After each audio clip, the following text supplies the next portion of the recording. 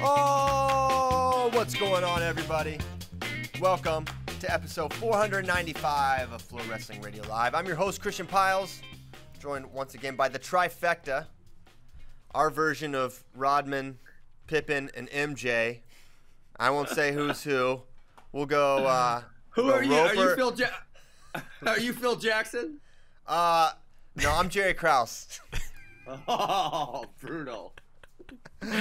Stephen Kyle Brackey, Lee Roper, coach at UNI, and Ben Asken on the line here. Man, I had a lot of fun in the last show. I'm really excited to do the show. How are you doing this morning, Coach? Good. I can't hear Lee, Tyler. Uh-oh. Is he talking? He did speak. There he is. Anybody How you got doing, me? Coach? Yeah, I got you. you. doing great, we got you. With the trifecta, Bradkey's got to be Jordan. I've seen him dunk. I know Ben and I don't have those hops. That's true. I'm telling you, we got to re-release the send Tyler the crazy dunk you did. Yeah, we'll send him that just so you get a sense. If we're gonna talk about The Last Dance and Michael Jordan, we've got to show Flow Sports is Michael Jordan, Kyle Brackey. You're right. So he's MJ. I feel like Ben has to be Rodman in this scenario. He has to be. Oh my God. It's interesting because Ben never drank and Rodman only drinks. Yet, Right. Rodman does it all, baby. He does it all. Oh my word, does he ever? That is an interesting character. So, Ben, you put something in here at the top. Do you want to start with that, or do you want to go into? I got a couple things. You know what? I think I'm feeling a need for connection, Christian. Wow. We can't leave the house. I'm stuck here. So first, I just sent you guys. It's on the doc, and I sent you via text. Did you guys see this bum fight on Twitter? I did. Oh yeah, I saw you tweet about that. A bum fight. Guys, I watched it so many times. I had to tweet twice about it. It is so fantastic. It's so fantastic. You got Piles. Just watch wait. it. Wait for the kicks. This looks like street beefs from. I don't know if you y'all listen to the shows. We talk about street beefs. This is pretty good. Oh man, he hit him with the Muay Thai. All right, we gotta. It gets better. We gotta get this to Tyler. Hold on. All right, we got a lot of things. We gotta send this to Tyler. Put it in the queue. Oh, I forgot. We can put it on the show. Yeah, we have the power. All right. Okay, while Tyler's getting that ready, Christian, that is a great call. Because the way this guy lines up this kick, dude, I must have watched it 20 times, and I just was laughing harder and harder every single time he pulls the first one back and then relines it up. Oh my God. We're talking about bad wrestling movies, and I thought about one that I coached this kid in camp, and he was actually a state champ in New Jersey as a sophomore. He was really good, and somehow they recruited him to do this movie called Win-Win with Paul Giamatti, who's actually a pretty big movie star. And then he quit wrestling. He didn't even wrestle as a junior and senior. And, I don't know where he's at now, but I guess he was going to pursue an acting career or go to college or, something like that. Yeah. I forgot. Did you guys watch that? I watched that movie. I didn't think it was terrible, actually. I thought it was pretty good. Okay. It wasn't like super wrestling. It was like wrestling was a part of it, but it wasn't. I remember his best move was a Peterson, I'm pretty sure. Yeah. He's hitting Petersons like crazy. He was a legit wrestler. Yeah, no, I remember. There's an interview of Flo with him after he won Jersey State, and he kind of talks about his future a little bit. Yeah, he was tough. So yeah, I've seen that one. You should watch it. I think there's a couple. I think Jeffrey Tambor is in that one too, the guy from Arrested Development. Anyway, yeah, that's a good movie as well. If you like. Sorry to distract. No distractions. That's fine. I'm looking at the V-Mix, Christian. Do we have Brackey dunk queued up? Is that what we're gonna watch? Well, yeah, but I wanted the bum fight first. I thought that would be better, but I don't see it, so I don't know. I'm just waiting to see it in the queue, and then we can talk about it. But until then, do you want to get into? Go ahead. One more thing. All right. I'm taking you way off track. You know what? One bracket that's been discussed a lot is a 2008 149 bracket, which I know is probably, I would agree, one of the greatest of all time. Well, we were talking about Gregory Gillespie versus Jesse Jansen yesterday, and I started digging in. I put this link in the doc. I started digging into this 149 2007 bracket, so the year before. Dude, there was some awesome matchups in this bracket. I mean, Burroughs, Schlater, round 1. How did I forget that? And then Burroughs goes to the wrestleback, and he gets number 2 match. Burroughs lost to number 1 and number 2 guys in the first 3 rounds. I'll say that it was why you don't remember it is because at the time, Jordan Burroughs was not Jordan Burroughs. He was a 15-11 freshman who was unseeded. Sure. So it's like, the magnitude of it. It really kind of speaks to the jump in levels he made from 2007 to 2008. But here we go. All right, Ben, please give us some expert analysis of this battle here. Go ahead and play it, Tyler. Oh my God, it's so great. All right, what do we got going on here? Do we know what city this is taking place? Someone posted what city it was, but I can't recall what it is right now. Is Tall this guy, always sizing him up. I don't believe so. Gigantic reach advantage on this guy. I know the guy with the shirt. Dang. Oh, look like at those John kicks. Jones. He's got some taekwondo background, spinning back kick. Dude, boom. But he's got some real moves. He puts him out against his car. Wasn't gonna be good enough. Oh my gosh. Oh, he blasted him. Oh my God. He's gone. That's it. That dude was trained.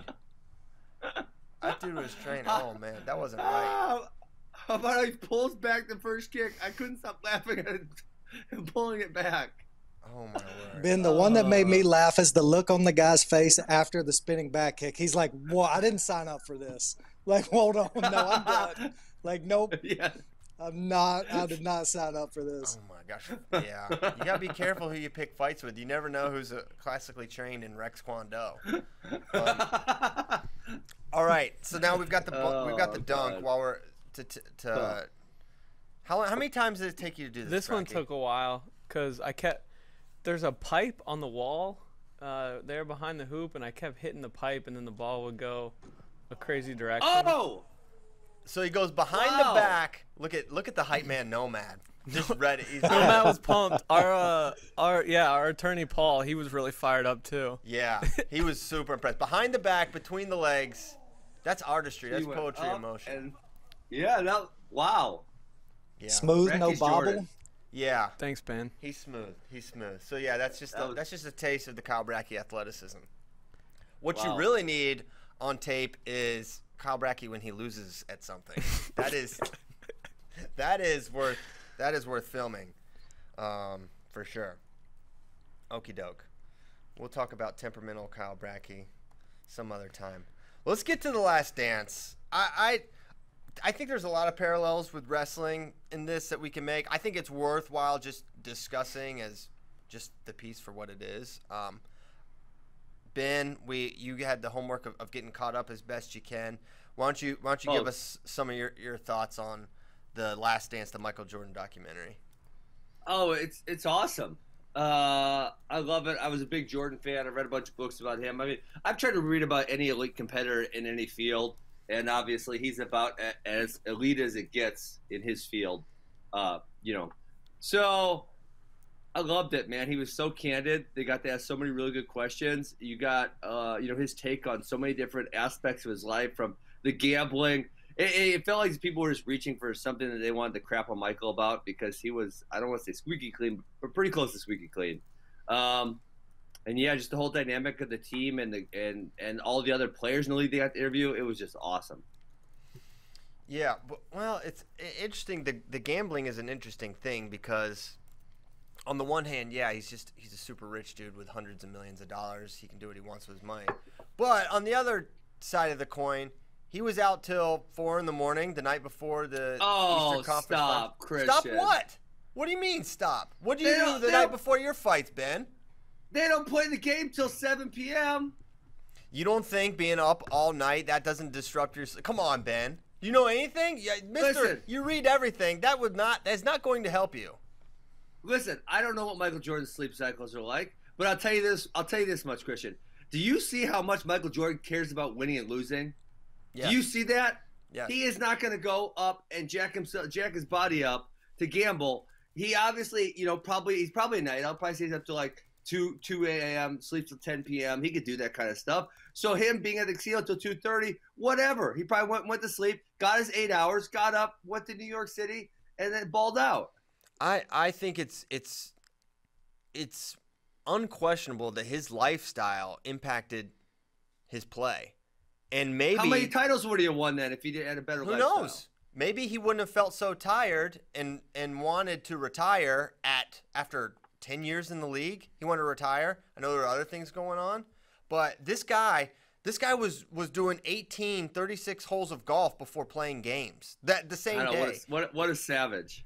Yeah, but that has a toll. He's a person. It doesn't. It absolutely does. It absolutely does. If you are just burning your candle on both ends for years and years and years on end, that has a price. There's a price. Period. You can't. Lee, help me out. There's a price paid. I'm not helping you out here because I think to equate it to that on why he got burned out's not right. I think it's, man, can you imagine not being able to walk from your hotel room to the elevator? Yeah. Mm-hmm. Like you can't walk or anywhere. Yes. You don't have any freedom every second of your day unless you are in bed by yourself in your hotel room. You have somebody wanting something from you. And I think that's where all the other stuff comes from. He wanted to get away from basketball. He wanted to get away from all that attention sometimes. I think that's probably what wore him out more than anything. All the questions, all the time. I do think that's part of it. I 100% think the pressure cooker of not being able to have anything resembling a normal life was a lot. Obviously, the death of his father had an impact, even though he said to that one guy, I'm going to retire and go play baseball. Which, if you don't want the pressure cooker, why would you go to Birmingham, Alabama and play baseball if you don't want media attention? Because that's all you're signing up for. But I'm sure it was less. Bottom line. Right? Christian's fired up. Let's go. Well, it's ridiculous to me that you guys don't understand. This is a guy that would drink, smoke cigars, be up all night. That impacts athletic performance. If you guys had athletes that were doing that, you would advise them against it. And unless it was Michael Jordan. And in spite of perhaps there is a cost there. There is a cost. It does hurt you. And he was so great, and maybe it helped. Maybe it helped him, and maybe it helped him on the mental side. But it does not help your body if that's what you're doing.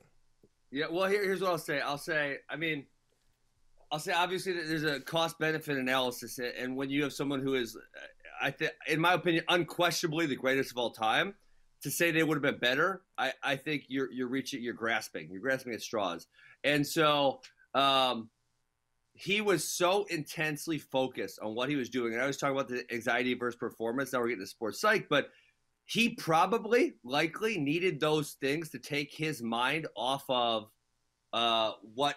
It was trying to focus on, which was he was probably obsessing in his head about basketball 24/7, and so being able to play golf or gamble or do those things was taking his mind off of it, which was probably actually really, really beneficial for him. I would venture to guess. I agree with that, but I don't see where smoking and drinking factors in there. Well, I mean, if you want, listen, Christian, he's an adult. I'm not going to tell another man what does that he have can't to do with smoke anything? or drink. Of course he's an adult. You're going to tell what I'm going to tell Michael Jordan you can't smoke or drink? No one should have told him anything. I'm not saying anyone should have said, Michael, you need to stop. I'm not saying that. I'm saying just the choices had a cost. And what you put in your body takes a toll. But Christian, you're saying there's a cost, but what is the benefit? He's literally the greatest of all time. Like, how much greater do you want him to be? Like, if he didn't take basketball off, he might have won 7. He would have won 7 in a row. Think about that. Well, he actually did come back, and they didn't win. Yeah, but he was playing baseball for months, right? I know. Yeah, but I mean 7 in a row. Think about that. I think you think about what. I think the science, the sports science, is different than it was then. And I think now LeBron and these guys, they have all this information, so they do all this crazy stuff to keep their bodies. Bunch of wimps. Maybe. Savages like Michael Jordan. You ever play 36 holes of golf and drink whiskey and smoke a cigar and then go dunk the ball on people? All right. Or they can play for like another 10 to 15 more years. Or you cannot retire twice in your prime. Yeah, that's what he wanted to do, man. The guy won 6 titles. He did indeed. Okay, so where I have a lot of. Let's keep going. I learned a lot. I learned a lot watching this. I feel like I'm getting painted as anti-MJ just because I think maybe he could have not drank and smoked as much. I think it would have helped him. I don't think that's. He could have been greater. He could have been greater than the GOAT. Absolutely, Christian, he could have been better. One thing I want to bring up here is, and I'm like Ben, man. I'm fascinated with the mental side of everything. Probably even more in wrestling than I am the physical side. And Winston Churchill talked a lot about it. Everybody that's achieving at a high level, you develop escape habits, and you have to have them. Mm-hmm. It's that separation from what you're obsessing about. Everybody has those things, and sometimes it develops an unhealthy habit. Most people don't even realize they're developing that escape habit, but you're trying to get out of the reality that completely obsesses your mind all the time. So I think that's what the gambling, especially the golf, came from Michael Jordan, because we can all know he's addicted to competition. Yeah. I mean, you watch that dude throw quarters at the wall with his security guards. He's addicted to competition. I mean, he is absolutely addicted to it. That's what gets him out of bed every day. That's what gets his blood pumping. And I think when you do it at that level, think about the moments he was in, the experience he's had. The more you experience those things, the rest of life starts getting pretty dull. It's not like you can just hang out at the house and have a normal life and be okay with it, man. You've just elevated that level of adrenaline that you're hooked on to such a level that you got to keep spiking it. And I mean, again, you don't know what's going on through Michael's head, but I don't know if he could have been Michael Jordan without those things. And I agree with you. There's going to be a physical toll. You can't deny it. Science is science, right? But I don't know if Michael Jordan's Michael Jordan without those things. He was such an extreme when it came to his mentality that those extreme habits are going to come out in his life. Yeah. I think what fascinates me about, I don't know if I said this on the show or not yesterday, but the reason I like wrestling and wrestlers is because it's just kind of, they're imbalanced in a lot of ways, especially the greats. And you can just see it in just how they live their lives. And Michael Jordan, Kobe, any great, I feel like they're imbalanced, imperfect people, as we all are, but they're imbalanced, right? There's just like disproportionate focus, and there's sacrifices they're willing to make that others aren't. That's always really interesting to me. And Michael Jordan, he sacrificed a lot, right? In my mind to achieve that. He sacrificed being liked by many of his teammates and competitors because he knew that was the way he manipulated his teammates, and the mental side that he was playing, that chess game was a huge part of his edge, right? And I think that's part of the reasons he's so fascinating to so many people, including me. Yeah, so one of the things I tweeted last night about this while I was watching, I think episode 6, but he was sure what does he mean?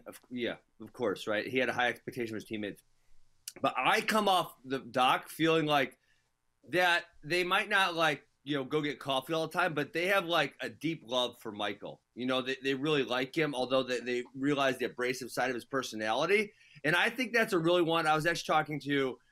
Josh Otto was working at my house on Monday, and we were having a discussion about this. And it's like I think a lot of wrestling coaches go to the too abrasive side, and they make kids quit. And Michael Jordan he just had this intuitive feel for not going too far and pushing the teammates where they need to be pushed to obviously achieve as highly as they could as a team. And so I think that's fascinating to watch kind of as you go through, because I think you could think of other great athletes who on their own are really good, but then their team underachieves significantly. What do you think about I just thought this was fascinating. The Rodman dynamic when he wanted a vacation. I thought that was so interesting. That was awesome. And then it's like, okay, Rodman tells this guy, and this guy tells Phil, and then Phil tells management. And then the principal's office is Michael Jordan. You got to go to Michael. Damn straight it is. That to me was really just that. Obviously, he's the leader of the team, but like something about Michael having the final say there is so interesting to me. Like I'm the head coach. This guy's the owner. This guy's the GM. You need to ask Michael if you're gonna take time off, right? That was interesting.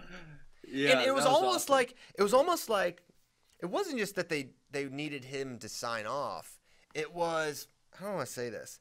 It was like they almost wanted his read too. It's like, all right, what does Michael think about it? What does he think the right move is here? What's the even though Phil Jackson was the master head game guy, that's like his thing. He knew how the mental side.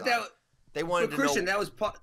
that was part of the mental side is Phil letting Michael be the leader, right? Yes. I mean, that's part of it is Phil wasn't this overwhelming personality. What does he have? 11 NBA rings as a coach? Yes. And I think a big part of that is, and this is like, I'm going to go back to some wrestling coaches being overbearing. Like, you don't really think of Cael as overbearing. You think, he's just this guy who sits in the corner and, he lets his guys do whatever they do. And, he's probably a savage sometimes, but not all the time. Like, that's what I think of Phil, too. He kind of lets things be. When he needs to interject every once in a while, he interjects. But most of the time, he just, lets these guys have space and be their own bosses. And that's kind of what empowers them to be what they are. Yeah, and it's interesting that you've got, on the one side, you have Phil Jackson, who basically, he did what you described. He was deferential. He only stepped in when necessary. He was kind of able to zoom out and manipulate. Contrast that with Jerry Krause, who was so obsessed with having credit that he blew up a dynasty that had Michael Jordan because he couldn't get over the fact that he wasn't getting the credit. Phil was able to put his ego aside. Basically, every other Bull had to put their ego aside for Michael. And because Jerry Krause couldn't, and because Jerry Reinsdorf was so – and Jerry Reinsdorf, his problem was he was too deferential. He was too – I'll let the general manager be the general manager, right? He's my general manager. I hired him to run the team. He runs the team. And because he was – and that's the other side of the coin. Whereas Jerry Krause, he built this team, but he was out of control, and you had an owner that wouldn't step in, right? And he needed to step in. And because he didn't, they lost Michael Jordan and Phil Jackson. Go. Not that I love Jerry Krause, Christian, but I'm going to push back on that. Like I push back on the Jordan thing. It's like would I agree with you that Jerry Krause blew up the dynasty? Yeah, of course, right? Should Jerry Reinsdorf stepped in? Maybe Jerry Reinsdorf not stepping in was what allowed Jerry Krause to do what he did before that, right? Because maybe if Jerry Reinsdorf had been more overbearing, maybe that would have never got started, right? Maybe Jerry Krause would never felt the empowerment to make some of the moves that he did. So, there's always a push and pull. Anytime you push, there's a pull also, right? You can't just have one side of an equation. So did Jerry Krause blow it up? Sure, but maybe that Jerry Reinsdorf letting him kind of have that much freedom was what allowed it to be so good. Well, I agree with that, but on the other side of the coin, it's like with Phil, okay, let Michael be Michael. Okay, Michael just punched Steve Kerr in the face. All right, you're out. You have to intervene when your guy is out of pocket. Okay. Jerry Krause was out of pocket and required intervention and likely termination, and he didn't. Whoa! You got to go, bro. You would have fired him? You would have fired him? Yeah, you fire. Well, you make it work. Listen, I'm stepping in here. Phil Jackson is the coach. We need him as the coach because we need Michael Jordan. You don't let Michael Jordan leave. He said, I'll only play for Phil Jackson. Well, there it is. Phil and Michael will continue. Now, that becomes a conversation down the line because there becomes a point where that's diminishing returns, and you do have to make long-term decisions. You don't make that decision when these guys are in their prime. Coach Roper, any thoughts here? Emotions are a powerful thing, and you can see Jerry Krause unbelievably driven by significance. He wanted credit, and he wasn't getting that credit. And if you go in and I've read a bunch of stuff on the Bulls and Phil Jackson and Michael Jordan and kind of telling the story of Jerry Krause always wanting to be one of the guys. There was a big pushback with him riding the bus all the time with the team. And Jordan wanted more separation from the team and the front office. And blending those lines are where all the beef got started. And as you've seen, when Jordan wants to get on a guy, he'll get on him pretty hard. And he used to get on Jerry Krause really hard all the time. There's even some clips in there. I remember him smoking a cigar. And he says, sorry, Jerry, you can't have one. It'll stunt your growth. I mean, just ribbing a guy like that all the time, right? Yeah. And that's where the beef comes in. And, man, when emotion gets involved, you can lose sight of this is Michael Jordan. This is the greatest guy that has ever played this game. We have him on this team. He's a part of the organization we built. He's helping me pay my bills. You can lose sight of that. It just becomes personal. And I think that's what happens. And, man, things become personal. You'll burn something great to the ground. You just lose sight of all that that's obvious to people that are outside of that emotion. If you start to believe your own BS and you start to believe, I mean, I think Jerry Krause probably deep down he sort of believed he did build it and make it, and he had the quote about organizations win, not players and coaches. I think he really believed he made it, right? And that he would, and I believe he thought he would make it again. And you saw a little bit of that with the Kukoc dynamic in '92 with the Olympics, and they're like, this is going to be the future of the Chicago Bulls. He was already in '92 thinking about, all right, how am I going to do this again? Because I don't want to do it with Michael because X, Y, and Z. This guy's not really, I'm not getting the shine. When really Krause was getting probably as much shine as anyone. And he does deserve credit. You're right, Ben. Krause does deserve credit for what he built. But then that doesn't give you autonomy. It gives no one can have just pure autonomy to do whatever they want to do when they want to do it, because even Michael Jordan needed those boundaries. And Michael, I think that's why he respected Phil, is because he just felt like he was installing those boundaries, whereas people crave structure. They crave that. Kids crave that.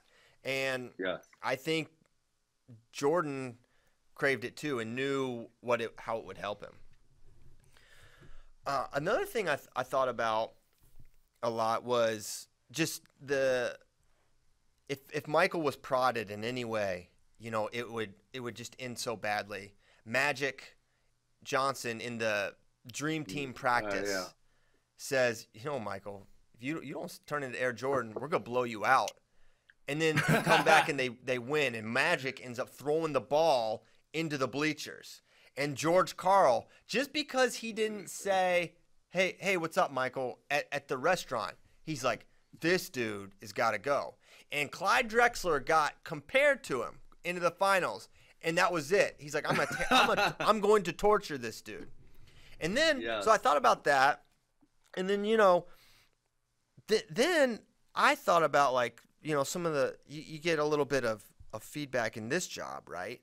And some of it like just doesn't make sense to me. Like people are upset with us or me or something we said or did or wrote, and then I'm reading about how Michael Jordan literally made up that someone said something to him just to create that flame, right? Just like, I need a little something. All right, this guy told me nice game, Mike, after he beat me. He didn't say that. He admitted he didn't say that, but that was what Michael required at that time to get back. So then I'm like, man, well, I'm sure that he's not the only athlete to experience this. And so now I kind of view that in a different light. Like, guys, just fair or not, whether something I said or wrote was unfair or not, that's just a way some guys get their edge. Yeah, you know whose mannerisms, as I'm watching Michael more, mannerisms start reminding me of Michael's. And vice versa. And I'm not really sure if this person's going to take this as a compliment or an insult. I'm thinking it's going to be compliment. But Jordan Burroughs. 100%. Man, 100%. A lot of manners really. And Christian, I'm going to put him out there a little bit. He can get mad at me, whatever. Christian, he was legit pissed at me for picking Kyle Dake by riding time in a fake tournament. Like, you talk about Michael Jordan getting mad about shit that doesn't matter. Like, Jordan was, you could verify, he was mad at me for picking Kyle Dake by riding time in a tournament that did not exist, right? I mean, and so you think about, like, the ultra competitiveness that takes, and, you think about Michael Jordan doing these things, and it's like, you see some of the same things in a lot of these athletes. And obviously, Jordan, Burroughs, people don't have quite as much access to him like they had access to Michael Jordan, where Michael Jordan was doing interviews every single day. And so, I think some of Jordan Burroughs' inner competitor isn't always shown out necessarily, but he is a savage competitor that doesn't like losing at anything, and does feel those slights. Go ahead, Coach. Yeah, I agree completely. I thought about that comparison a lot of the times, and I started thinking that about how many times Jordan Burroughs was down by 1 or down by 2, and he's got to get the takedown in the last second, and he did it. He is one of the best competitors I've ever seen, and there was a moment during that interview, and I was talking with my wife about it. I was like, oh man, I think Dake just messed up, and it's just my opinion on it. But I saw Jordan Burroughs, his mentality changed. He kind of sat up straight, and it was like, okay, it's going to be like that. And it was something about when he said about you've lost a step or you've gotten old, that things just changed. And his mentality changed. I actually texted Christian about it. It was so fascinating to watch. I was just glued to Jordan's face the whole time. And things changed in him. And it was like, honey, take this kid. You have the kid with him. It was like, honey, Take this. And as I'm watching the Jordan documentary, it just kept reminding me of that moment, man. You cannot give a competitor like that any extra juice. Yeah. Just that next gear to find. Yeah. So going back to that competitiveness, I want to ask a question about like why he did those things. Do you think Jordan was just so much better than everybody? And there's a part in there that I was fascinated about from BJ Armstrong, talking about when Jordan stopped playing basketball and he was doing something different. And he's like, I don't know what it is. I'm not at that level. But we're playing basketball and he's just trying to win. Do you think he was so much better than everybody? He just got bored? And I asked the question this way. So, Ben, in your competitive days, when you're trying to be the best wrestler, if you just had to wrestle high school wrestlers all the time and that's all you competed against, would you get bored with it? That you're just so much better to find that next gear that you've got to get yourself something extra to get excited about? Because basketball is different. There's a team sport. Other people contribute. Do you think that's part of it? Just he was so much better, he got bored with it. Well, I think, yeah. I mean, I would say I did in the college room sometimes, and I would say that's where goal setting becomes really important. And I don't know how Michael set his goals, but like my goal my last 2 years was to win the Hodge, and in order to do that, I had to finish every match before 7 minutes, and so that was something that drove me. And so I know, like at Missouri, we had Saturday matches, and so we had to pick like 5 matches and wrestle them, whatever. And so then afterwards we had to write the score on, a little sheet of paper, whatever. And, if I couldn't always get the best guys, right? There was only one max, so I could only wrestle them once, or one Raymond Jordan, right? So, and sometimes you just weren't able to match up with them for whatever reason. And if I had a JV guy, I wouldn't write the score. I'd write how many times I pinned him. Like I pinned this dude 9 times, I wouldn't write the score. I wouldn't write fall. I'd write 9 pins, 10 pins, 8 pins, right? Because like that was my goal, was to pin them as many times as possible to keep myself mentally in check. And so with Jordan, I think that was the thing here, is like, yeah, he didn't have to be all the way on all the time to compete and or beat some of these guys. And then so when there was that one thing that like clicked for him where, okay, I got to go, then, all of a sudden there's just another level that's there for him. Yeah. No question. So I got a tweet pulled up from Coach Roper here that reminds that I didn't remember in the moment, but he said, this is after the Dake Burroughs FRL. All I can think about after FRL today is it's dangerous to poke the bear. And, sure enough, so much of this documentary is about, not so much of it is about, but there's so many instances where guys prodded Jordan. The Gary Payton comparison, what Gary Payton said, all these little things totally fired him up. And then you've got Kyle Dake, who is certainly a game competitor who has beaten Jordan Burroughs. But, man, Coach Roper, did Dake mess up? Man, like I said, I think he did, man. I just don't think you give that guy anything extra. And Dake's an incredible competitor, too. He's one of the best guys that'll raise his level. I think we're going to get an incredible match. But, man, you guys have seen the same matches. Burroughs, when he's got to dig down deep and find something, he's just got a way of doing it. And you want to make sure he's got to do that himself. You don't want to give him any extra incentive to go find that, whatever makes him Jordan Burroughs in his head. Everybody talks about Jordan Burroughs' physical attributes making him stand out, but to me, it's the mentality that he has, how bad he wants to win. And I mean, you guys have heard him talk about his legacy. Being remembered as the best wrestler is very important to him. Yes. And that's a driver, that's a motivator for him. And to give him something extra to go into, I think it's just not very smart as a competitor. I get what he was doing. Kyle Dake likes those mind games, and he's strong in that. But, man, it's just it's a dangerous game to play with a guy that gets to another level. It's got another gear that's hard to compete with for anybody in the world. Yeah. And so just to go off that, I actually think making people upset is generally beneficial to the other person, right? For against most people, if you can get them shook, if you can get them upset, generally you can use that to your advantage against them. But there are a few elite competitors where it doesn't work, and I would say Jordan Burroughs is one of those where he seems to, not a lot of people do, but he seems to compete a little bit better when he's angry. Most people compete worse when they're angry, or just when it just seems like when the stakes are a little higher and the intensity raises.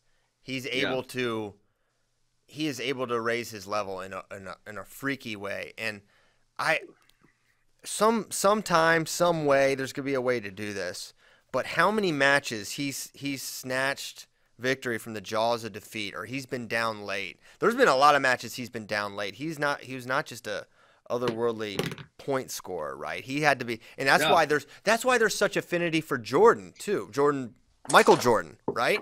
Is this guy was not, that he was on the best team ever, right? Or probably the best team ever. You could say something about the Warriors, but 72-10 when the record was 69 wins, and he was a dominator, but he also had these incredible clutch moments that I think are why he is separated from everyone else in basketball lore. Is like your ability to do that. And that's something I've seen with Jordan so many times, and he's had 2 really strange lapses late that just seem so out of character. But in general, that's been a characteristic of Jordan Burroughs that we haven't really seen.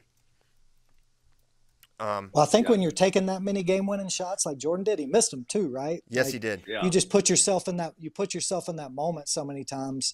The odds are against you at some point. So I think Burroughs is the same way. You put yourself in those moments, you're not going to get them every single time. And there's not a whole lot of game-winning shot moments in wrestling like that. Most of the time, the match is decided in the closing minutes. But how many times Burroughs been able to dig deep? I remember back the first time I saw it was he was wrestling Takatani, World Cup, I think it was. It was when he had his streak going early in his career and he hadn't lost yet. And it was closing down, and I was like, oh, well, here's it. Here's Burroughs' first international loss. And just out of nowhere came this next gear, and I was like, whoa, man, this guy might be something different that we hadn't seen in a while. And come to see, he really did really elevate his game. But that was the first time I ever saw him find. So you say he's in 5th gear all the time, jump up to that 6th gear when he had to and be like, no, I'm winning this match. Sorry, bud, you're not beating me today. Yes, indeed. Okay, I had some other thoughts, but curious for yours. Anything, Pippen, man, I did not remember that Pippen. I remember the migraine game. I didn't remember he didn't go in for a play when they drew a play for Tony Kukoc. And how about Kukoc making it? That was crazy to me. But what, dude, Pippen, at least in the way they've made him look in this, other than that moment, that guy was a dog. He was insanely tough. He was like kind of about that life more than I realized or remembered watching in real time. Well, you got to think he had to have a special mentality to be able to survive with Jordan all those years. Because I imagine if Jordan was hard on anybody, it probably was the guy he counted on the most. And man, it'd take a special mental makeup to be Scottie Pippen. I would love for there to be an in-depth documentary done on Scottie, because that's probably just about as rare as Michael Jordan. And man, I've struggled with significance and ego and things in my life and gotten in a lot better spot about it. And I heard a quote one time that really stuck with me.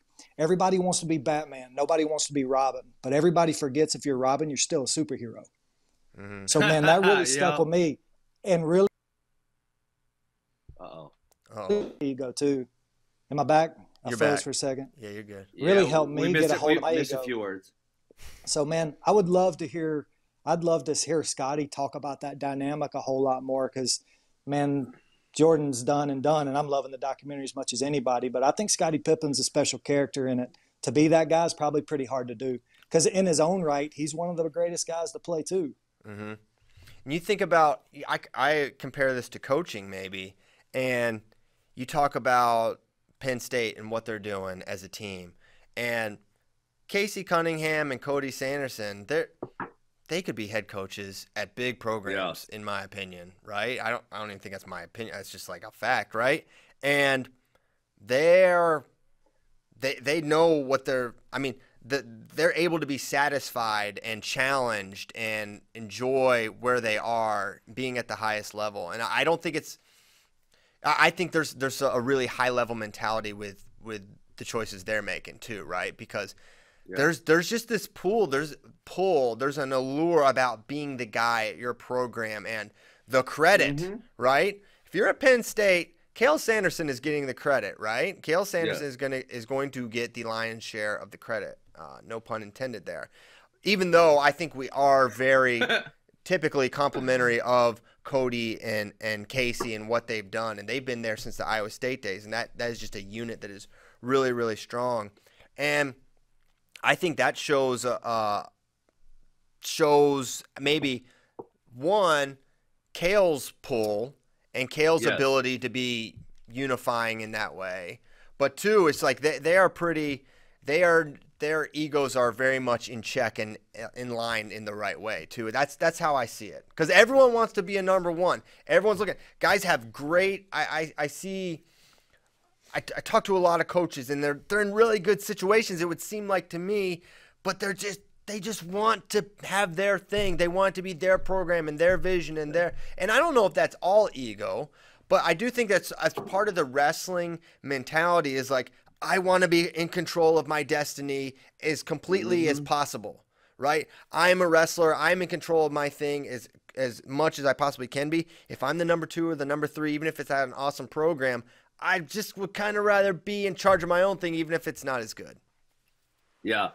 Man, there's a lot to unpack in what you said there, Christian. So I'm going to try to do it all. I think that wrestling, especially, like you said, with individuality, in basketball, how many guys are the star of every single team they play on or other team sports, right? I mean, by the time they go from high school to college to, some club teams, they probably had to play a role at some point in time, whereas a wrestler, he's always his own person, right? He's always an individual.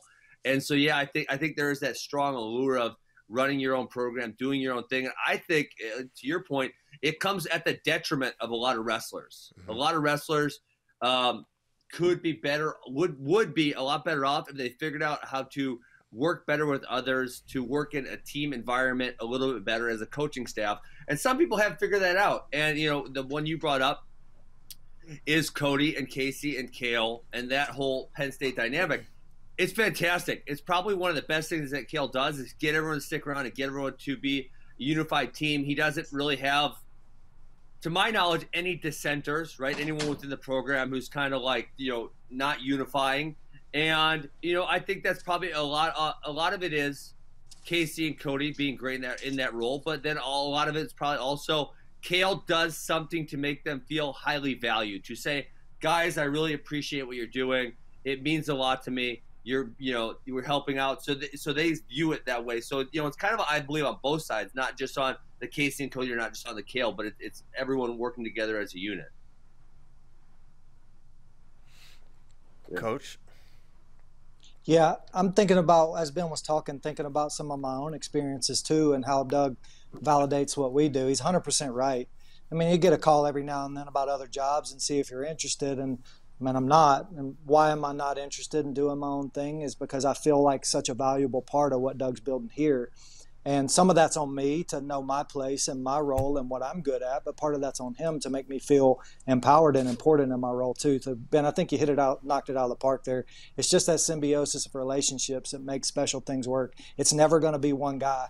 Like we talk about the Bulls a whole lot too, and Phil Jackson. Go Google Tex Winter after this. Go look up that guy who was a staple in Phil Jackson the whole time. Everybody knows Phil Jackson for the most part. Not very many guys know Tex Winter. So, man, there's always going to be people behind the scenes, and there always will be. And somebody has to be that guy. And for me right now, that's the role I'm enjoying. And because I feel valued in it. I feel validated in it. And that's the trick, man. Yeah. That's good stuff. Bracky, spit some takes, dude.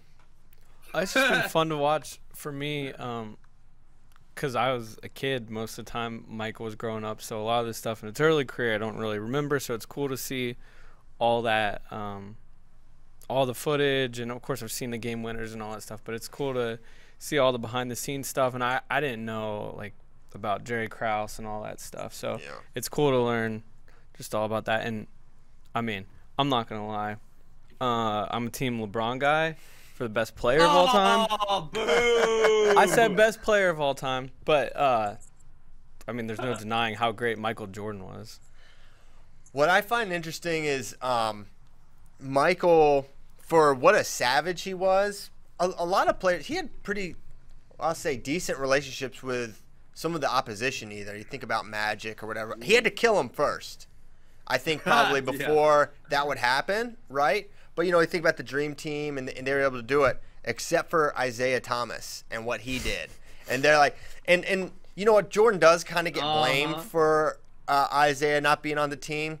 And it's probably partially unfair, but it's also partially true, even though he didn't orchestrate it, everyone knows don't even try it. Why would you mess up this chemistry where this guy got in fights with Pippen and Magic and Bird, and everyone hates him, and he'll jack the whole thing up, which really, it kind of points to the importance of, especially in a team sport, chemistry. And that, you know what, you can add an all-time great talent who Michael Jordan said, this is the second greatest point guard of all time, but he would not work on this team, right? And it wouldn't have made sense to have him. And I thought that was a really interesting part. And something I only learned about this Isaiah Thomas, Michael Jordan thing. I was listening to Bill Simmons, and he was talking about just like a couple years ago. And I hadn't realized that dynamic before. And I don't know, it says something about the importance of chemistry in team sports that they would keep Isaiah off. Yeah, I agree. That was a great point, Christian. I agree. And do you feel a little bit bad for Isaiah Thomas, or you don't feel bad at all? I don't know. I kind of go back and forth, man. He was there was. I just think he crossed a line, right? Go ahead, Coach. Yeah. That's part of who Isaiah Thomas was as a competitor. That's what made him so great. He got under your skin. He was that guy that just needled you till you lost it mentally a little bit. So that was part of his edge, and I think part of his edge in games came back to bite him in a moment. I mean, some of the things that make you great at what you do, there's a bad side to it as well. I mean, just simply thinking about how hard Michael was on some teammates that couldn't take it. There's probably some guys out there that play with Michael that really don't like him. And probably what they don't realize, it was never really personal from him. You saw him get emotional when they read all those things with talking about Michael being a tyrant. He was misunderstood. So I think that's what came and happened with Isaiah Thomas. It just backfired on him a little bit, his edge in games. I'm curious. I'm glad you brought up that point, Coach. The end of episode 7, Jordan breaks down emotions. They're talking about him as a teammate. And, you know, were you a jerk, this and that and the other. And so my wife and I are watching it together, and it ends, and she's like, well, I had a different interpretation. Her interpretation is probably what is actually true, but I looked at it differently. She's like, wow, he was really that upset that he was thought of as a bad teammate.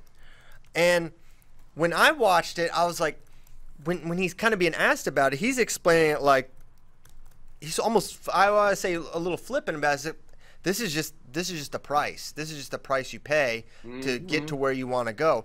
And I thought he was revisiting some deep-seated competitive emotions that he probably hadn't tapped into in years. And the questioning was bringing it out of him. And he was thinking about the steps you take to be great. And I thought he just misses it. And he missed tapping into that, and that just overcame him emotionally. I don't think he got overwhelmed defending himself for the teammate he was. I think he was somehow re-tapping into that competitive spirit that is still, you can play golf all you want. It's dormant in a different way than it was when he's trying to chase down basketball championships. But I'm curious what you thought about that, guys. Yeah, I took a little different take, Christian. Yeah. Mine was... And I like the point. I never really thought about it from that aspect, so I'm going to think about that a little bit. But I think it came from he was just misunderstood. And you go back to even his emotion when he lost his dad. It's almost like Michael Jordan wanted a peer. He wanted somebody to be at the level he was. So I think going back in and saying he tapped into some of those emotions was right. But for me, it was more that he was misunderstood, that not very many guys got what he was doing, to understood that we're going to go to a level nobody's really been at before as a team, and I'm going to push you guys to get there. Like, I remember him talking with Wellington one time, who they had a really good relationship because I think Bill understood. And it was like, you could take it a certain way. He's like, hey, man, jump on Superman's cape. This ride's going to be wild. And Bill's like, yeah, let's go, man. I'm never going to get to this level without you. I'm on board. So I do think he tapped into some emotions, but I think for me it was more being misunderstood than that competitive edge. But I'm going to think about that a little bit. I like that thought. Yeah, rewatch it. I'm curious what you guys think. What do you think, Ben? I don't know. I'm having a tough time thinking about what I think, and I'll just give you kind of all the different angles. And you know, I think a lot of it was, he knew he needed to push those guys, and that was a price he was willing to pay to achieve what he did. And I think part of it maybe is he didn't have a recognition of how he came off. And I'll just tell you from myself, my wife points it out to me sometimes. Like, there's been times where I think, oh, hey, that was great. Everyone got along. And she'd be like, Ben, you're being an asshole. And I'm like, what are you talking about? I don't even know what you're talking about right now. And she's like, and now the longer I've been with her, it's like, I'm just so intense and I just go and I don't have a recognition of how I come off to other people. And, she makes me see that. And I think Michael probably felt the same way. And obviously there was so much positive that came with, positive being all the success and championships and money that came with him being the way he was, that he maybe didn't have a recognition of how it came off to other people. But then at the same time, there is the balance. If he would have softened, would he have had the success that he did? And, you got to kind of pick one side or the other. I think it's it's tough to have everything. Yeah, I think it's an easy trap to fall into, the mentality that he was at. I know, just for me and the thing that I'm doing, it's like I have a hard time with people not on my team, right? Like people that – it's just like if you're on the other side or whatever, that's maybe a weird way to look at things. But I just have a hard time being even cordial, right? It's just something in me that I need to reconcile probably. But it's just part of my makeup in some ways that I'm just not good. Like you're either with me or against me. And I can't imagine the level that gets to when you're Michael Jordan. And when you're trying to do the things he's trying to do. So in a lot of ways, I couldn't relate to Michael Jordan, and I really can't, but I can kind of see how it can get to that point where, man, you're punching teammates. You're kind of, it's like you're so on the line all the time. It's like Coach Brands when he's talking about, we like to take it over the line a little bit. It's like, if you're always at the line, you will cross the line, right? And I think that some people just don't even want to approach the line. And then with that, I think that can limit your success. If you're never opening it up, if you're never using the car the way it's supposed to be if you're not testing the car, you're not getting the most out of it. And if you're not approaching that line with some regularity, you're probably selling yourself and your team short a little bit, right? And I think that's probably a conclusion he reached. I don't know when he reached that conclusion. And I think the evolution of Jordan is what is also interesting because while he was great at UNC and very good for the Bulls early on, there was an evolution, and that's something I'm curious if you guys have like the timeline and the when did it flip? When do you think it changed? Coach Roper, you talked about B.J. Armstrong's quote, but when did he get to that point where he became that savage, right? Yeah, I bet I watched that clip. I was watching it with my wife. She got mad at me. She's like, "What are you doing?" I was like, "I'm fascinated with this." I bet I watched it 10 times. Just that 30 second. I thought it was just, man, and it's something I've been thinking about a little bit about when guys just elevate themselves and they almost start playing a different game. And it's kind of what I was talking with Ben about yesterday. He made me realize there's just levels above what people normally do sometimes. And I think that's what B.J. Armstrong was illustrating. That Michael Jordan, yes, he was playing the same game everybody else was, and then he mastered it to a certain level that he just started seeing things differently. And I think that was part of his genius on knowing when to push and knowing when to give credit, knowing when to ask a guy to step up and take a shot. I just think he looked at things differently because of how much he poured in to trying to master the sport. And not just master the sport he was playing, but win. To be the best all the time, 24/7. I think he just started looking at a basketball game differently than most people did. That clip of B.J. Armstrong so far has been my favorite part of the whole documentary. I think there's some great insight to a level people get to. And man, I wrote it down in my journal that night. I can't wait until I get to be a part of a wrestler that starts to look at wrestling different that way. It's going to be a fun ride, and I think I'm going to learn a whole lot about the mental side of sport when I get to observe it on a very personal level. One thing I would go ahead, Ben. One guy I want to say that I think I observed that this year, and you guys might call me crazy. I'm not sure. But I think Spencer Lee went there this year. I think the past years you've seen, I don't know if it's this hesitancy or this, kind of worrying about what other people think of him or how he looks or how he appears. And I think he had another level to go to. And I think, you guys would all agree that this year he was at a different level than he was at previous years. And I think that's a mental flip. And I still think, my opinion, he's got a little bit of a way to go to just think, like, to get on. If you could have put Jordan Burroughs' mind in Spencer Lee, I don't know if Spencer Lee's ever going to lose, right? Ever. And I think he got closer to that this year. And I think that, if he can keep going, and that's kind of, I think, like you said, the evolution of Jordan. And I never really thought of it that way, Christian. That was a great point to make, that he definitely evolved as a leader, as a basketball player, as he got older. Yeah, the Spencer Lee thing is interesting. And when you think about, when did Jordan Burroughs find that? Yeah. He had to find it too, right? And not just in his wrestling ability. He changed, his mind changed, right? Very, very obviously. And around 2011, his fifth year senior season, and we're talking about a true junior with Spencer Lee. So he still got. Hold on. I'm sorry. Keep going. I'm an idiot. Sometimes I do this really bad thing where I cut people off. I don't know if you've ever noticed that, Christian. Does Amy have to tell you that, hey, you're interrupting people? Yes, all the time. Our poor wives, right? Jeez. You got Lee Roper watching B.J. Armstrong quote 67 times. Ben's interrupting everyone. I'm just the worst in general. Bracky's okay. So I think Jordan Burroughs was there as a freshman in college. I remember watching him, and I know he did not have a lot of success, but he killed my buddy Josh Wagner. I remember very vividly. He comes out of red shirt. Okay, Josh is supposed to pin this schmuck, and he gets freaking drilled in the first round of the Big 12s. And I'm like, what on God's green earth is happening?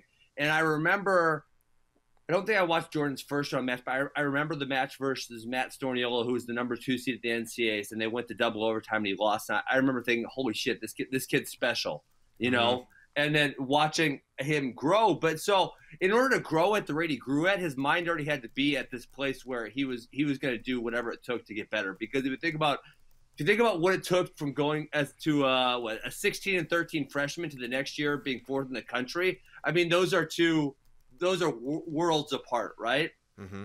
And so somewhere. So was it third? I'm sorry. I thought so. No, somewhere the third or fourth. Yeah. Either way. So to go from one place to the next place, his mind already had to be that I'm going to go there, right? Mm-hmm. And then the next year, obviously, wins the NCAA title.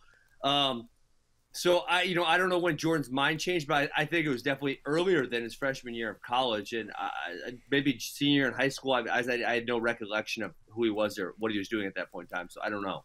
One thing that's interesting. So I feel like Jordan, while he had incredible ego and self-belief and stuff, he possessed just the right amount of humility, where he's talking about coming into his rookie season. He's like, I knew my goal was to go after the best player and just outplay them.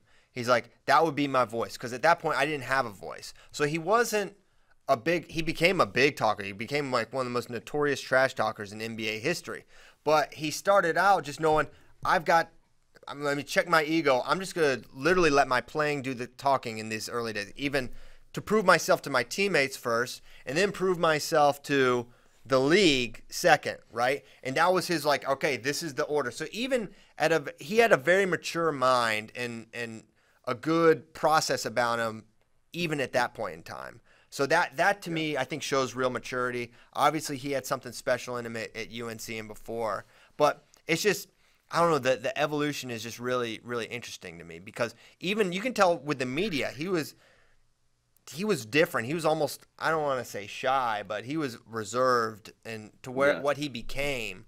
Like, it's not this wasn't a remorseless savage all along. He got to that point, right? Yeah. I think that's a. Go ahead, Ben. Go ahead, Lee. I think you're hitting on a great point, and Ben, you really got me thinking about, and I won't go too deep into it, I promise. Like, my philosophy on reaching greatness, man, you got to have the mental discipline or mental strength, whatever you want to call it, the mental components, being able to see yourself accomplish or be that great. Mm-hmm. And then you've got to have the physical discipline to get your body to do your vision. And I mean, just the whole time you're talking, I was thinking about some conversations I've had with Lujan. He's had the physical ability to be the best for a long time, but what he struggled with was a vision of seeing himself being the best. Mm-hmm. And he really made a big jump this year with that. So I think you talking about Jordan's vision of himself as a player is a big key point, man. And really, as I go back and watch this again, I think I'm going to focus on that. How did he view himself, and how did that change from his UNC days to where he be like Mike? He's on everything. He's slinging Big Macs and Gatorade and everything under the sun. How did his view of himself change over that time? How much thinking about Lujan, how much did watching Drew Foster win impact that mind flip in him? Oh, big time. Like I said, the thing he struggled with was being able to see himself being the best, because I've wrestled a lot of really good guys, and I wrestled him, and everybody on the staff's the same way. Be like, buddy, you're there. Like, you're that good. But for whatever reason, that doubt's in your head, and it's different for different guys. He just had trouble seeing himself, and that vision started to become way more clear this year. And that's why the consistency in his performance started to go up.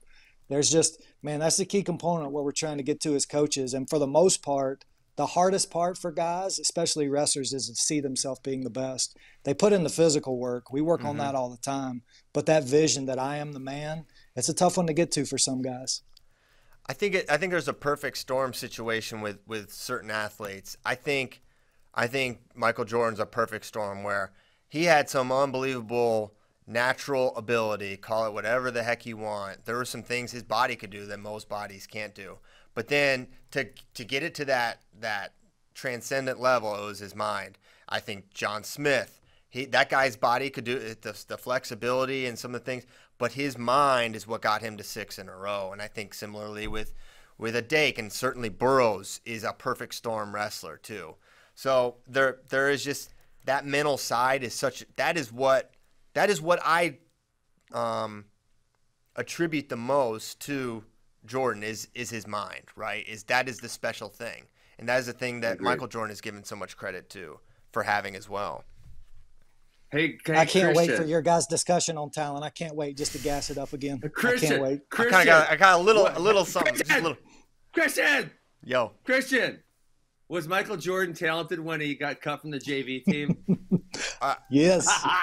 Of course. Well, that is such an interesting thing. I just like what happened that happened, right? So crazy. He wasn't talented, obviously.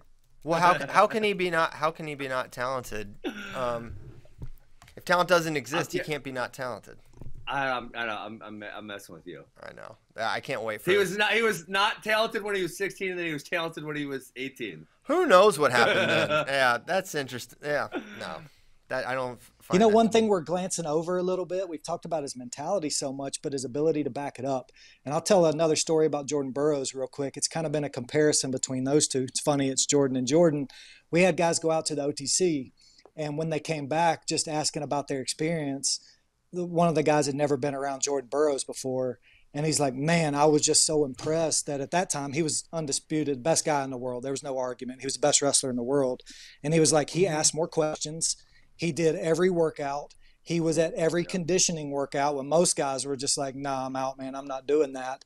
He was willing to put his work ethic behind the belief and the talk that I'm the best. And Kristen, you said perfect storm, and that's what got me thinking down that line, that when you got an athlete that believes he's the best and he's willing to work like he's not, that's pretty special. And I think that's what you get out of those two guys. Yes, completely agreed. Man, this is fun. Yeah. How about Brad Key? Brad Key's just being silent over there, but he's fighting everyone on Twitter. Yeah, who are you yelling at? No, after I said the LeBron thing, everyone tried to come at me. And you can think Michael Jordan's better. That's totally fine. I have no problem with that.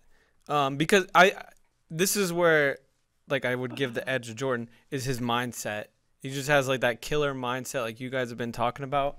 While LeBron can take over games, it's just very few people have that mindset. But Brecky, would you agree with this? That Michael Jordan's a better winner. LeBron James is a better basketball player? Yeah, I get aboard with that. Because that's always been my thing is, like, when you watch them play basketball, LeBron is just he's better overall player. And I think the stats backed it up, but, like, all anyone in the Facebook comments wanted to do was just scream 6-0 in the finals. And just, like, say stuff about LeBron that's not true. So then I was just dunking on those guys. Gotta do it. Something Paul says a lot. I think LeBron has more ways to win than Michael did, but Michael was better at his ways of winning. Yeah. I think there's something to be said for that. I'm you know, who got more out of their teammates is an interesting question, because on the one hand, Michael, I think, probably did. On the other hand, the cast of characters LeBron has had is probably not, other than the Miami years, not comparable. Also, too, like, if you, and I know people were bringing this up when episodes were airing this Sunday, like, players wouldn't stay on a, I really don't think players these days would stay on a team where someone was treating them like that today. Like they would. But Brecky, that's the balance. Like, I think he was kind of an a-hole, but they also kind of, like, secretly loved him. I don't think it's the same anymore, Ben. Like, I really don't. These guys are cool with just going off and being on their own team because they're getting more money and they're the guy. Like, I mean, Kevin Durant and Russell Westbrook and James Harden were on the same team once, and now they all went their separate ways, and they want to be the guys. Now, Durant went to Golden State, though. Yeah, he joined like the greatest team ever. Yeah, he ring chased. He just wanted to get the ring. But that's who Golden State had to call to stop LeBron. That's who they had to call. They said Draymond Green called him in the parking lot after they just lost at home, Game 7, after going 73-9, being up 3-1 in the finals, and losing to LeBron. Said, "Hey man, we need you. We've had Bracky and I have had this LeBron conversation so many times. I'll back you up on the fact, Bracky, that, like, LeBron can play point guard, Michael Jordan can't.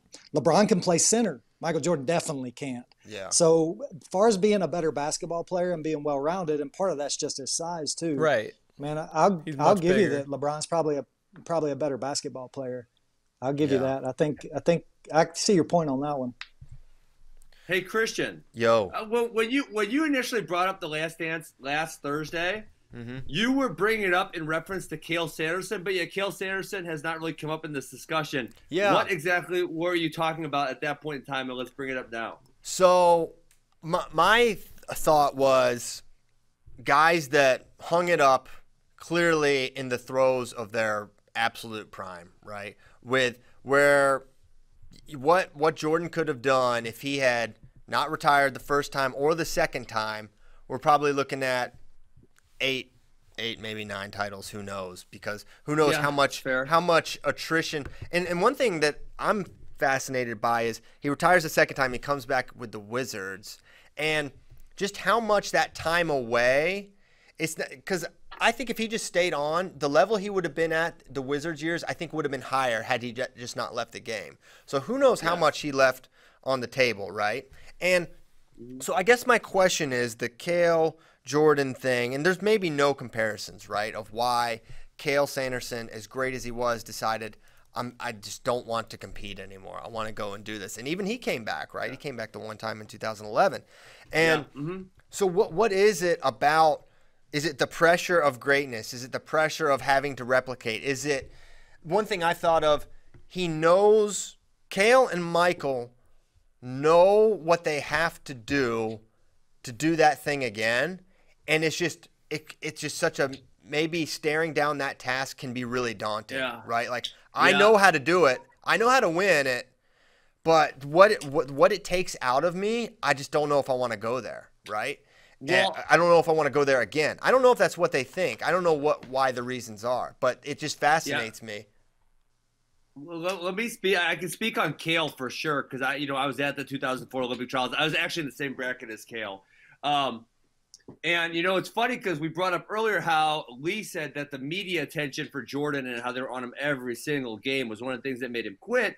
And, Cael obviously at that point in time, and Flo didn't exist, so the amount of media was probably minuscule compared to, we're talking probably like 1% or 2% of what Michael Jordan was getting. But I can tell you that I had the feeling from looking at Cael that he didn't want to be there. At 2004 Olympic trials, he didn't want to be in the building. He just couldn't handle the pressure from, there was that pressure. This is Cael. He's the first undefeated college wrestler ever, and he's our American savior, and he's going to go win an Olympic gold medal. And Cael didn't want that pressure for whatever reason. I don't know why. And I remember watching him at the 04 Olympic trials, and he lost to Lee Fullhart in the second match. And I'm not trying to offend people this morning, but shit, it happens. Lee Fullhart wasn't on the same damn planet as Cael Sanderson. He wasn't. I'm sorry. I wrestled both of them. They weren't close to the same ballpark. And so for Cael Sanderson to lose a match to Lee Fullhart was unfathomable. And Cael didn't want to be there. And so I know later I heard from other people that Bobby Douglas had to literally talk Cael Sanderson to going to wrestle the third match of that series. Like, Cael wanted to leave the building. And I heard this after the fact, that he did not want to be there. And so there was something about that media pressure and that pressure of Cael going to win the Olympic gold medal that Cael didn't like. And if he somehow could have reconciled that, yeah, I think Cael would have stayed on to be, I think he could have won a whole bunch more world titles. And you saw a little bit. If Cael could have just been Cael the wrestler without everything, just let me. A carpenter can go be a carpenter, a blacksmith, a mechanic. Can I just go and wrestle and the things around it? And I think you saw a little bit of that with Jordan in a couple of different ways. One, the media pressure was absolutely insane, right? But two, even going back to, man, I got to make political statements. I can't just be a basketball player. I've got to come out for a party or there's a racial component that I'm not whatever. Why do I have to do that because I'm the best at basketball? Fair question, Michael. I don't know why that has anything to do with you other than you're famous, which he rightly asked the question, what does that have to do with my perspective on race or politics, etc. So one, that I think there's a little comparison there, but I'm wondering what it was for those guys, right? That leads guys to kind of leave their best years behind and say, you know what, I don't want to. This is not what I want to do. Yeah. I like what Ben was talking about with the media pressure, and man, you made me remember a memory I forgot about, Ben, and I've heard some of the similar things about Cael as well, about how he didn't like the media pressure at all, and it goes back to somebody misquoted him one time, and ever since then he just hadn't had a whole lot to do with it. But if you go back and watch, and I can't remember where I heard that or where I read it. It might have been in one of the documentaries on Cael. But it was something early in his career that he was misquoted on. And he's like, you just know what? I just better if I don't say a whole lot. But after his fourth title, when he was getting interviewed, and I forgot about this for a while. Go back and watch his interview, because the lady, I'm pretty sure it was a lady, was asking him, okay, what's next? What's next? And she was talking about wrestling. Like, what are you going to do? What do you want to accomplish? And you can almost see Cael get tired and it's like, man, I just want to go fishing.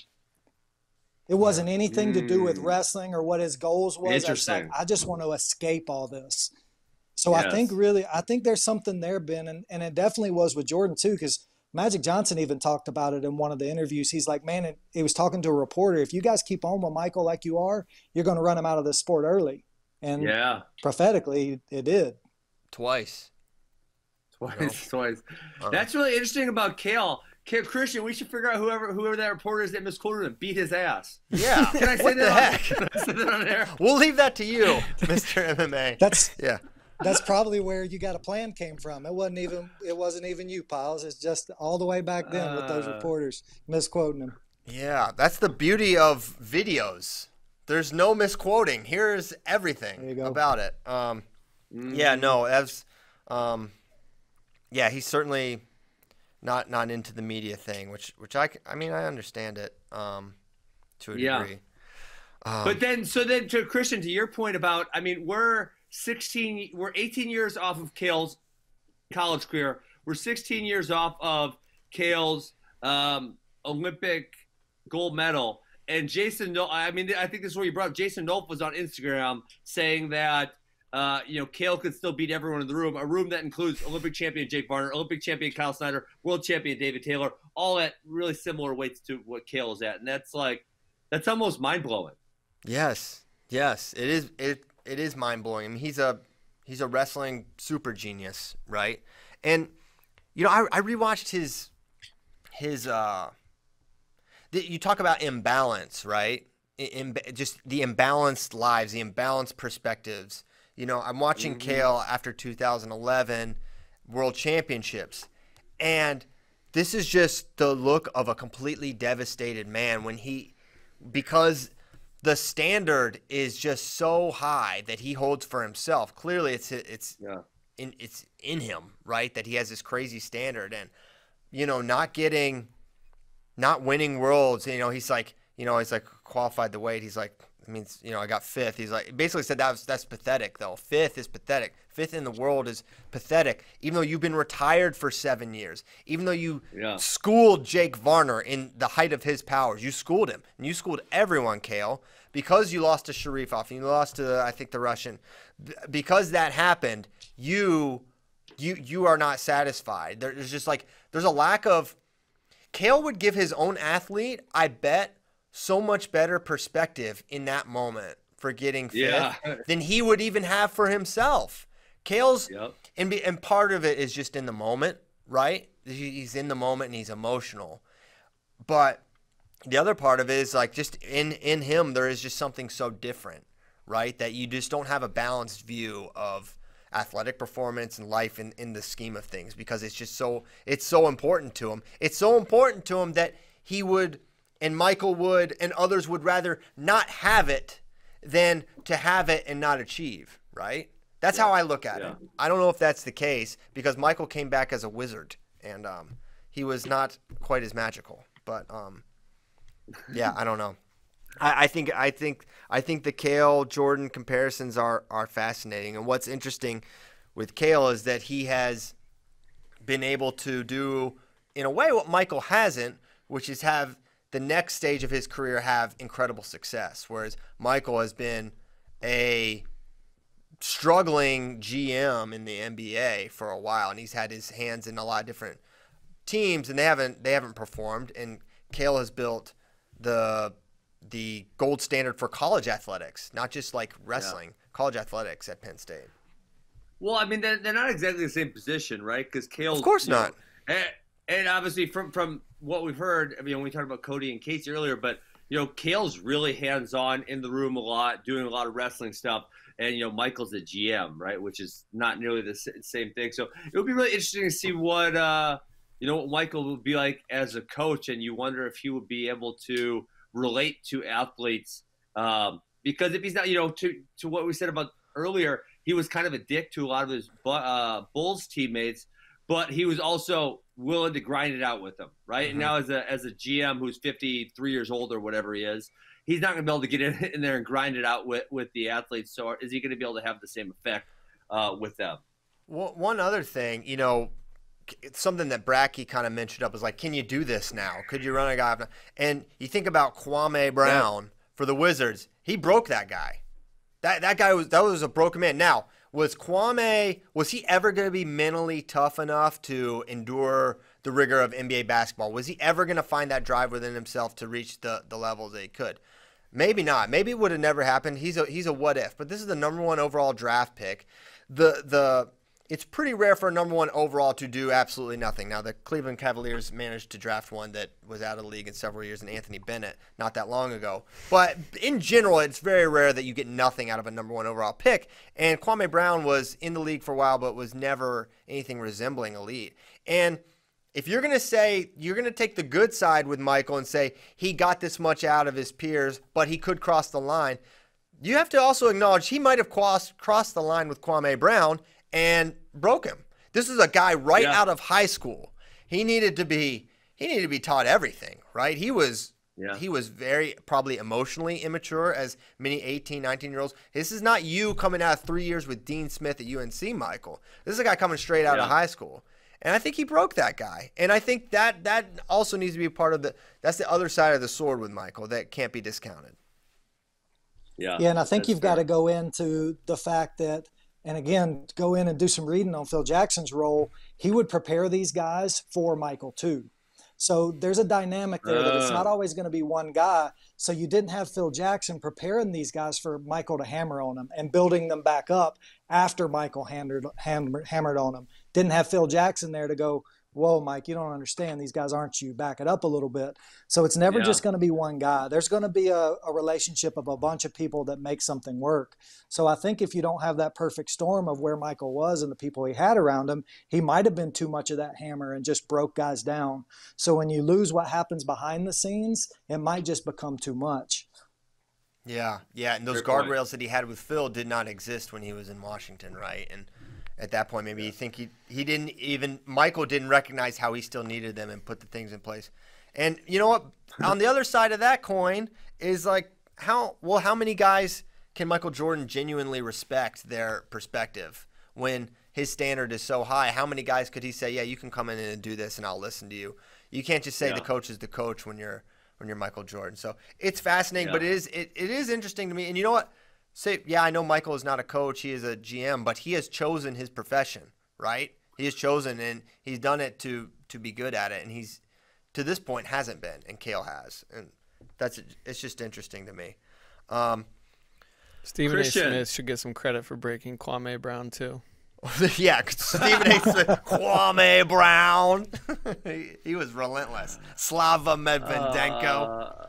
Yeah. Oh, Stephen my gosh. Christian, you remember when we were going to do the state duels today? Yeah, that's well, there ain't no state duels. Duel got postponed. That's okay.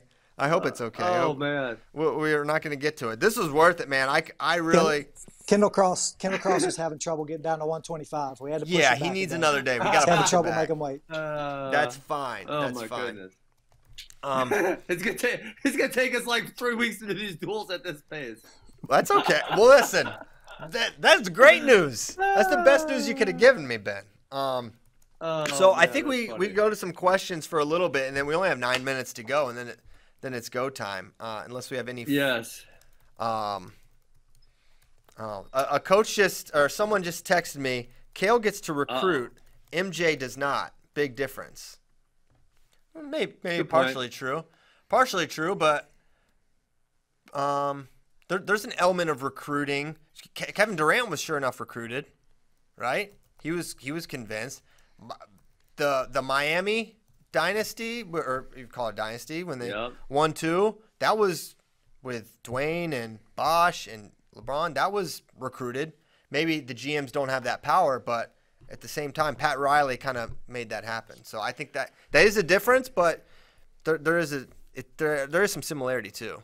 One small thing. He's not the GM. I think what you got to. Oh, he's not? He's an owner. Oh, I thought was he never a GM? He might have been like he was for a while. Basketball president or something like that, but yeah. Okay, so maybe I think what you got to get into a little bit is the different types of leaderships too. So like when you're an athlete and you're a leader, you can be an alpha. I mean, just as much as you can have a dominant presence. And I think most of the time when a coach has that as their leadership strategy, it's too much. It's too overbearing. You have to have that little bit more passive servant leadership, which if you look at the personalities between Cael and Michael, they're very obvious, right? One's very outspoken, very gregarious, and one's way more reserved. So I think one leadership style is more served to leading other people when you're outside of the competitive floor. So I would say that Cael probably has a personality that fits to be more of a coach than Michael Jordan ever would, just from the other parts of their personality other than the competitiveness, because I don't think there's any denying Cael's one of the most competitive guys out there all the time, wants to win at everything. And I think that's the similarity. But as far as, man, I have to be the front runner, the alpha, the guy in the front all the time, I think that's where they have a lot of differences. So I think Jordan would probably struggle being a coach just from that standpoint. Yeah, very, very possibly. So Jordan took full control over basketball side of the operation with the title Managing Member of Basketball Operations, whatever the heck that means. Okay, we'll get to like a question maybe. I gotta ask this question with Leon. What? Christian, the Facebook, Brack, are you looking at this Facebook chat? Michael Novak, oh my God, he says if Cael is Jordan, does that make Joe Heskett Scottie Pippen? And obviously Sion is the security guard with the crazy hair. Oh man. Sion wanted to come on today. He's like, he wants to come on next week. I don't know if we're ready. I don't know if we can do Sion again. Which international wrestler has had the greatest impact on wrestling technique? Asks Pops Redfoot. I'm curious. That's a tough question. Yeah, I know. That's why you guys are here, because I don't freaking know. You go first, Lee. Maybe Fedzayev for me. You just saw so much. He really made inside step a lot more prominent back when he was wrestling. Everything was outside step before that. But man, you could go down so many different rabbit holes with this. The guy that had, but for me, with what I saw, Fedzayev really had a big impact on what he was doing in the way he attacked his neutral game. That's just the first name that came to mind. But man, I'd have to really do some thinking about that one. That's a big question. Yeah. So I feel the same way. Sorry, Christian, go ahead. I was gonna say, you think about someone as great as Buvasar, Saitiev, but like, have we seen anyone even like closely replicate or try to even emulate that? He had a very unique style. I think similarly about John Smith. Like, as great as he is and was, how many guys have we been able to see even get close to a facsimile of that? Right? Like, I haven't seen much like it.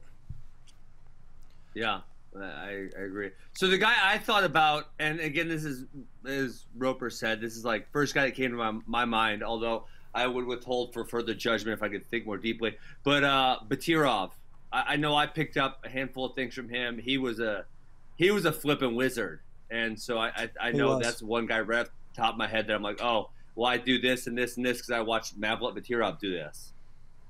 Is that your favorite guy, Roper? I feel like you love Batirov.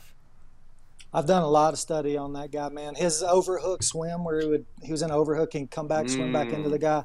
I tried to do that for years and failed until I finally got the feel of it. He was just one of my favorite guys to watch. He was a guy I felt like when he turned it on, he'd score on anybody about any time he wanted to.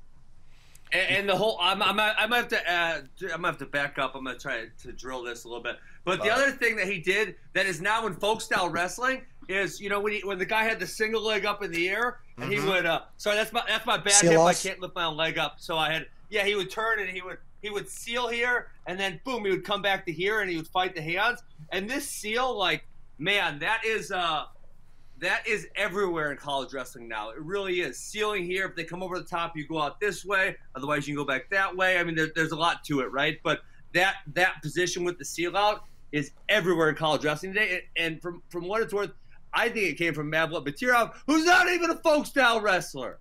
Booyah! I remember seeing Dake was one of the first guys I've consciously observed do that in his early years, and I was like, whoa, that makes a lot of sense. And people were like, that. It's incredible. So he got it from Batirov. I didn't realize that. Haji Aliyev does it all the time for a guy that wrestles right now. He's so good at it. Are we? Do you think that Russians are the most impactful in terms of wrestling trends of any country? We know they're the best. Do you think they dictate the trends the most, or most on the cutting edge of the new thing?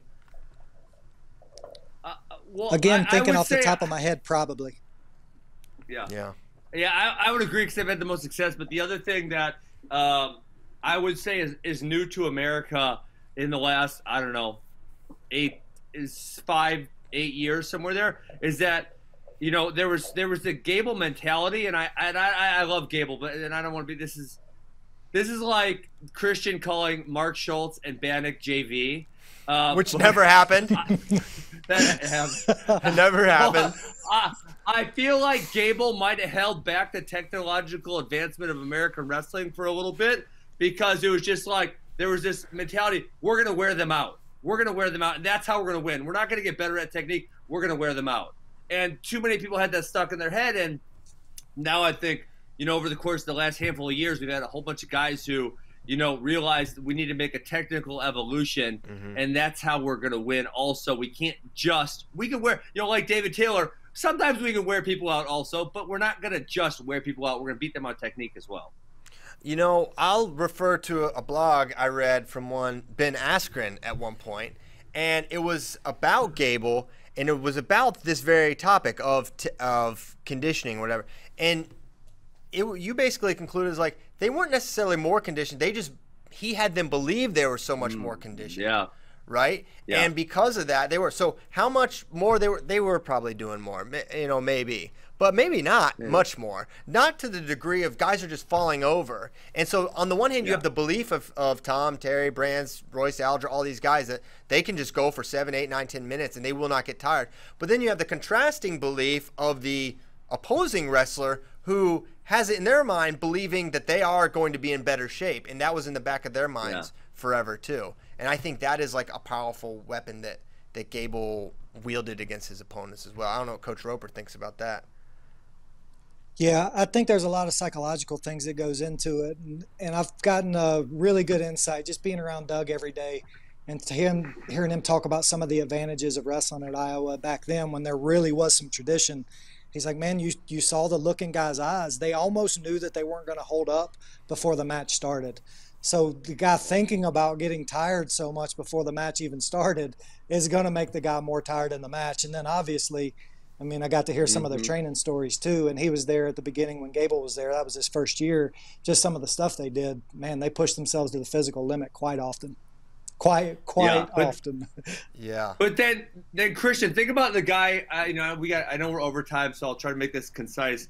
Think about the guy we talked about a lot today, Jordan Burroughs. So now, if you think if you're winning with 1 point and you're against Jordan Burroughs, somewhere in the back of your head, if it's not in the forefront, you're thinking, shit, when this guy's down by 1 in the last 30 seconds, he's really, really good. Oh my gosh, and it causes you to freeze up a little bit, maybe than you would be against someone else. So it kind of fulfills its own prophecy that he's going to go score in the last 30, that he's done it before, and it gets in your head that he's going to do it again. Mm-hmm.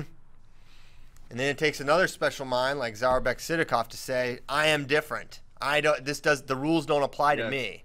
Right? Yes. And maybe that was developed almost like it was almost like fake it till you make it with him, and he just had to convince himself even before it was true that it was true, and then it became true. Unfortunately for the red, white, and blue, but all will be made right at 74 kilograms, one way or the other, whether it's Steak or Burroughs. I believe in the USA coming up, but I believe it's time to go. Also, holy cow, we had all these topics we were going to get into, and it ended up just being Michael Jordan. And honestly, I do not care. That was as fun as I've had. I really appreciate you guys indulging me. And I'm glad you guys are Jordan fans as well, because this was a lot of fun to talk about. Appreciate you guys. Hope that was enough wrestling talk. We tried to interlace enough Cael, enough Jordan Burroughs, enough Kyle Dakin there to whet your wrestling appetites. But I think it's all applicable because mindset is huge in wrestling. We'll be back tomorrow. We'll have a plan, and then the plans can change. That happens. All right, you gotta have a little flexibility. All right, that's what helps make it all work. Appreciate you guys tuning in. 495 strong. We'll be back Thursday. Have a good Wednesday, y'all. See you next time.